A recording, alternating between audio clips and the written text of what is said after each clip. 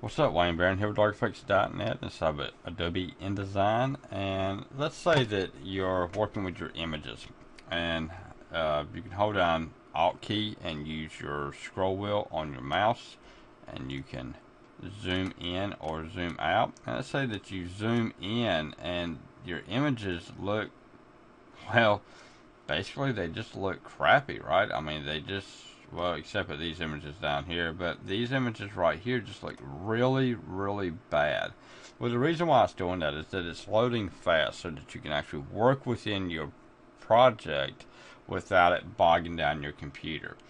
Most of the images that you're going to be bringing in that you're going to want to send to print, you're going to want them to be high resolution images.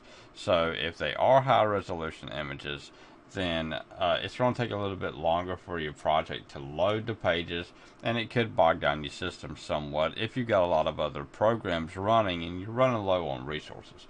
But how you can make your images look better and look the way they're supposed to look, come over here to View, come down to Display Performance, and choose High Quality Display. And then that right there will set your display quality to the highest that it is, so that it will show you images crystal clear, so that they will look absolutely gorgeous within your presentation. Now keep in mind that if you got a lot of images inside of your project, then you want to come over here to View, Display, and then choose Typical Display. That way it will load them faster, unless you got a super fast computer. If you do, then don't worry about it. But you will also need to have a super fast, high gigabyte graphics card.